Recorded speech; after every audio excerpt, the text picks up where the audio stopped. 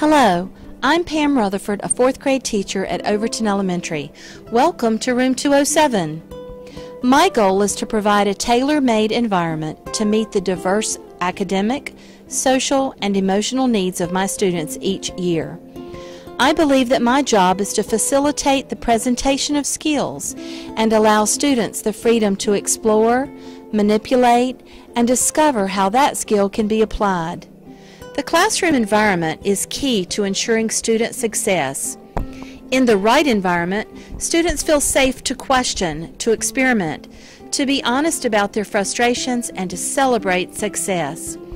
I believe that my ability to create and maintain an atmosphere that encourages honesty also enables me to hold my students to high levels of accountability. They seem to understand and accept what is expected. By helping students set realistic goals, learn how to meet those goals and how to adjust goals, students become invested in their own education. They understand the importance of taking ownership of responsibilities, and they become stakeholders to celebrate their accomplishments. Planning and organization is important as I strive to set high expectations for all students. This is where differentiation becomes evident in my classroom. Whether the skills are being taught one-on-one, small group, or whole group, I want each student to feel that they can and will achieve.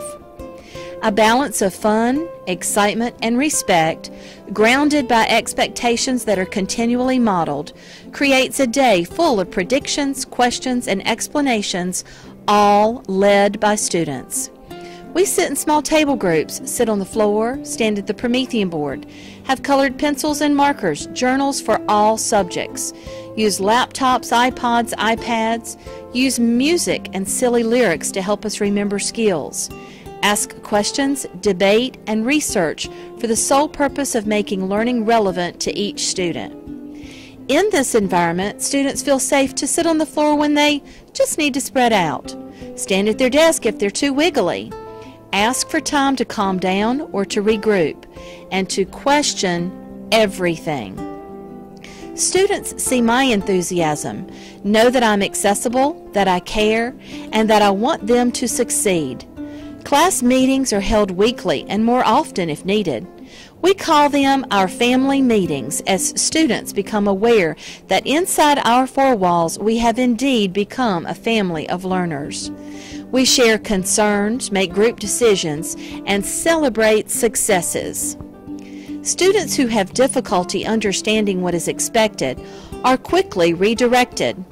Consequences are consistent in order to maintain the environment that I feel is so very important. Students soon learn that we all make mistakes, but it's learning to deal with the mistake, take responsibility for the mistake, and change the action that is key to being a successful member of our class. There is so much to learn and so little time. Each day begins promptly at 7:45 and ends at 2:15. Snack time and lining up provide additional opportunities for chanting multiplication facts, singing a song, playing a math game, or reviewing skills.